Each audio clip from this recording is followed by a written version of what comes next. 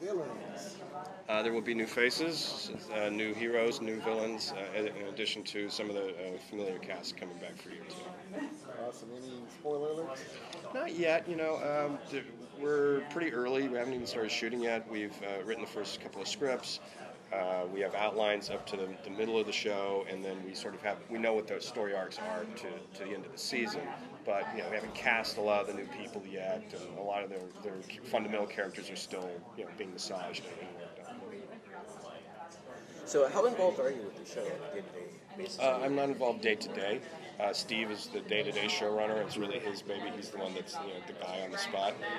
I supervise. I give notes and thoughts. I'll talk with the writers periodically. They might call and ask me questions or whatever. So I try to just, I try to help without getting in the way. How do you go from having like a big show like Battlestar Galactica and then sort of dealing with the pressure or the hype that comes with a new project?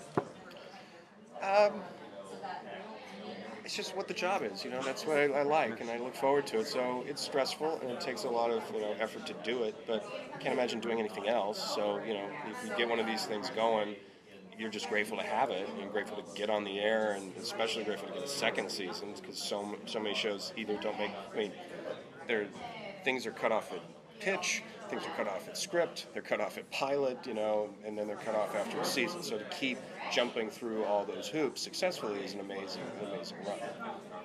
Since you're in the position of being able to kind of look at it from a little bit of an outsider's point of view and look at it as a whole, what do you think was most successful about season 1? And then talking with Steve about things to tweak it and focus it, because there's a lot of competition with the viral things now.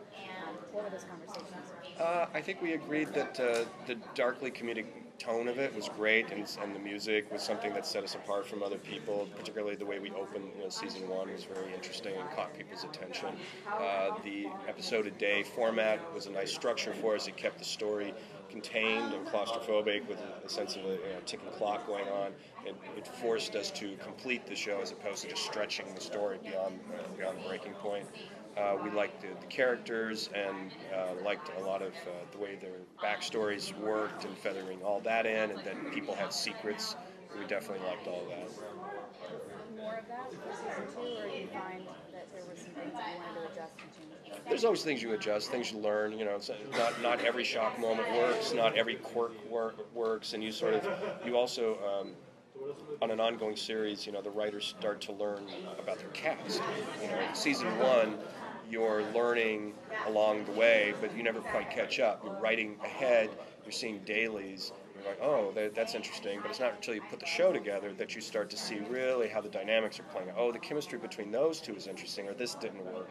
Oh, she's really good with humor, let's write more to that. So that by the time you get to the second season, now you've taken all that knowledge, and now you can really sort of apply it towards, we know what we're doing in terms of who the players are, and we can really write to their strengths, and we can carve the show specifically for them.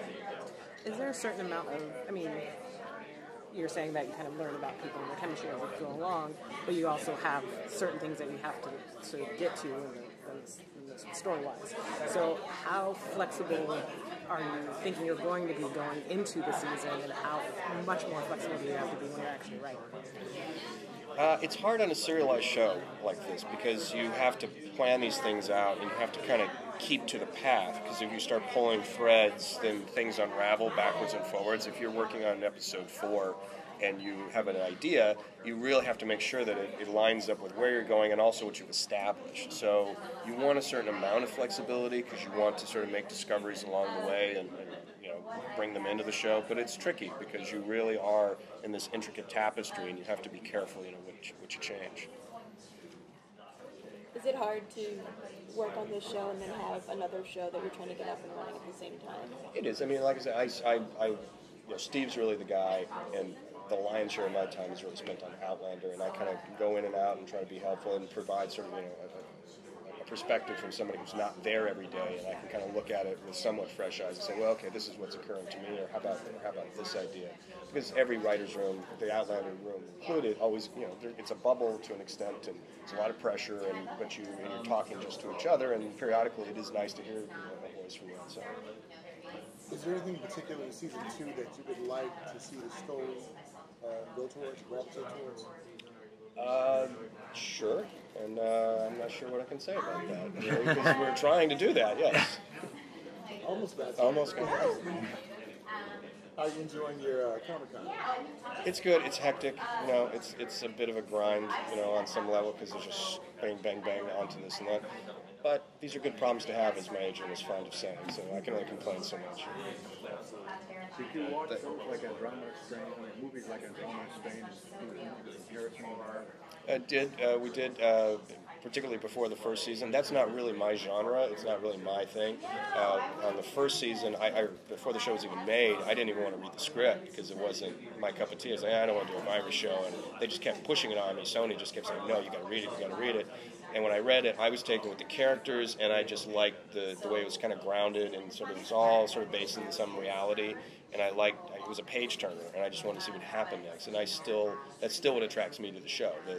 The medical mystery of it and the more horrific elements of it are not so much about what I love. I love the character stuff, and I like embroidering the mythology, and I like coming up with the twists and turns that take the audience off guard. And then Steve and the other writers are the ones that really embrace the other aspects of the show, the more technological and the medical mystery of it, and the horrific elements that I'm not the guy that's going to pitch the rats eating Doreen, but I love it. It was like when I heard it, I was like, oh, that's really dark and weird. Let's do, that's great.